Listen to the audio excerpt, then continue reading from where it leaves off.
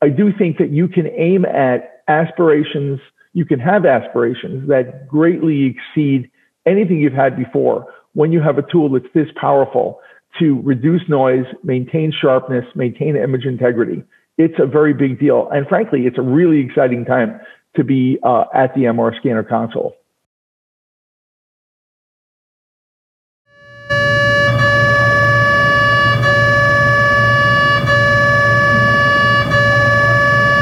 AIR Recon DL is now used clinically in sites around the world, and Dr. Larry Tanenbaum is a radiologist and Chief Technology Officer in Manhattan, but has been using this new capability at his practice. And while you take a listen to our conversation, I'll get out of these scrubs.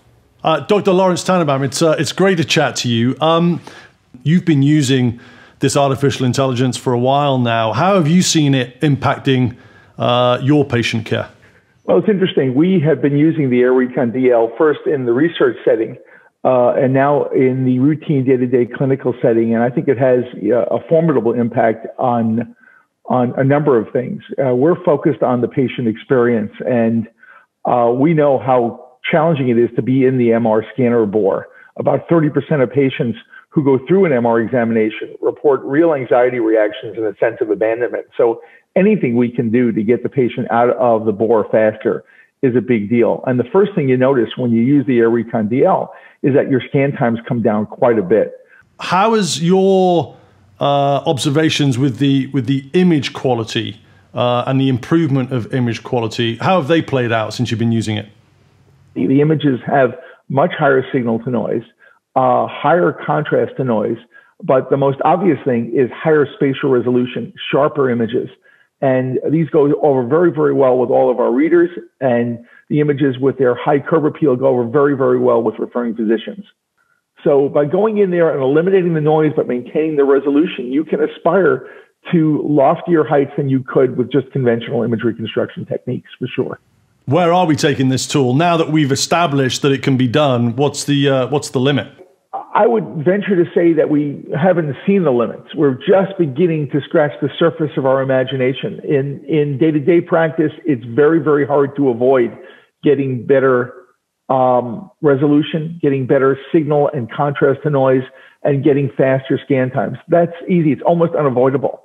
If we take this and put this on a magnet that has not been as tightly run, you might see scan time reductions of 75% or more. I don't think that's at all unreasonable. I always tell people when they ask me, how much faster are we going, to not look at the percentage change because that's an internal number. Look at the absolute numbers. And you can see that we routinely get our high resolution MSK exams done in less than 8 minutes. Our more complex exams done in 10 to 12 minutes of cumulative scan time. So imagine the impact that would have on a patient experience who perhaps has been followed up at a place where they were doing 90-minute exam slots.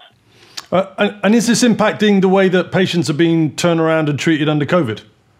One of the first things you realize when you can accomplish your diagnostic information harvesting in half the time is that there is more time to turn the machine over in the most hygienic fashion without stressing everyone in the facility.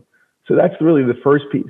The second piece is as we come out of COVID and imaging volumes are restoring, we find that we've lost some staff, either through folks who just chosen to retire, who are a bit fearful for returning to the workplace at this early stage. And we have to be more agile.